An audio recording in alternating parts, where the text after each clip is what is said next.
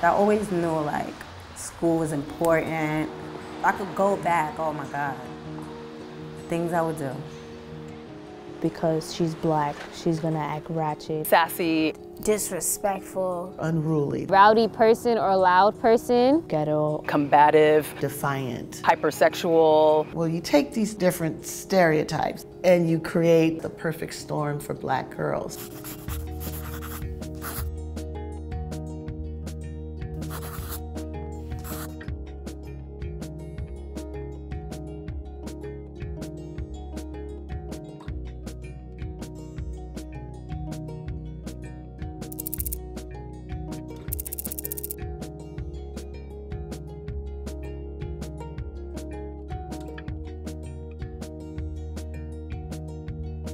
Looking specifically at the experiences of girls of color, we found that some of the conditions that pushed girls out of school had to do with the way teachers interpreted their behavior.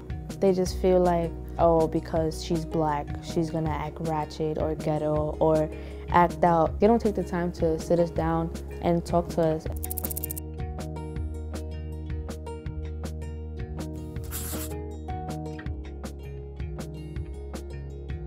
We have a lot of security guards inside schools.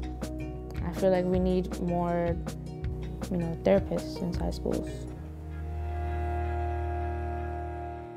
There are lowered standards set for black girls that makes them feel that they are not wanted in school, that school is not the most appropriate place for them, and that they're not really capable of being competitive in these schools, such that they feel that that's not a welcome learning environment, and so they avoid going. I'm grateful to have my own place, to have a job.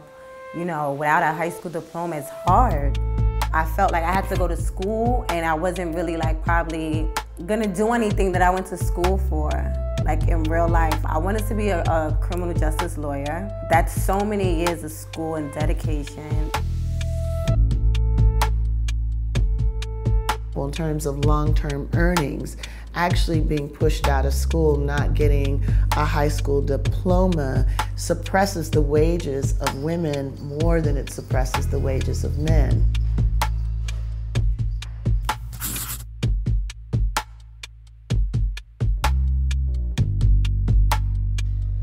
It's hard, especially when you feel like you have to do certain things in order to survive.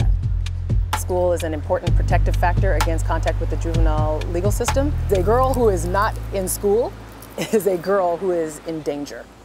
I was, doing scams. I was selling drugs. Just do crazy shit when I could have been in school. If I could go back, oh my God, things I would do.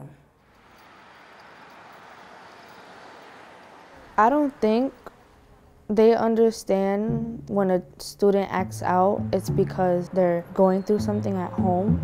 So usually I have to pick up my brother every day after school.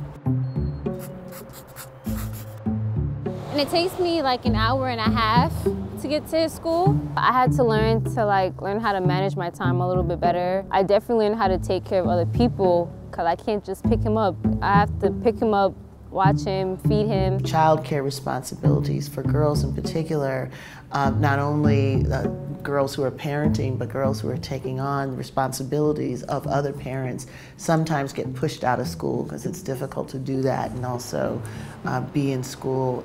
I don't know any boys that take care of their siblings, to be honest.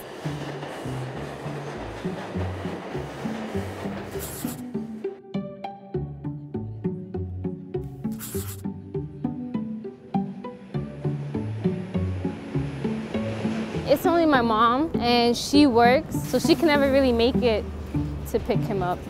This is Atlantic Avenue Barclays Center. Transfer is available to the B. Sometimes I do my homework on the train. Like these past 2 days, I've been typing up a PowerPoint on the train, so I had 4 hours of sleep last night. So I'm exhausted. I'm not at the same level, I'm behind. The next and last stop is Crown Heights, Utica Avenue. Jeremiah, come on, go that way. I need to exercise. Right. I really want to go to school. Like, my motivation in the morning to go to school is to graduate. College is my main goal right now. I feel like that's like where I could feel like a little free bird and fly.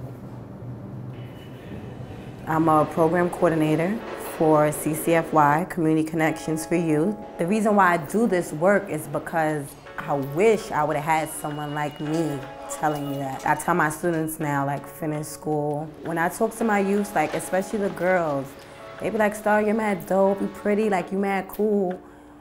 But when I tell them certain things, they listen to me. Hey, Rakim. When I'm listening to these young people, we're too much talking, yelling. What's up? I missed you yesterday. And telling them how horrible they are, how bad they are, instead of uplifting them and listening. Everybody wants to be heard.